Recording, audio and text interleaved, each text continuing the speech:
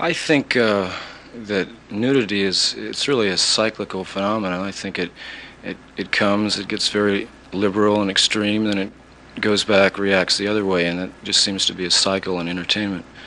In other words, you feel that the same liberalism performed in the theater, acting, should be also generated in music. Well, in the realm of art and theater, I do think that there should be complete freedom for the artist and performer. I'm not personally that convinced that nudity is always, a necessary part of, a play or film, but the artist should feel free to use it if he feels like it.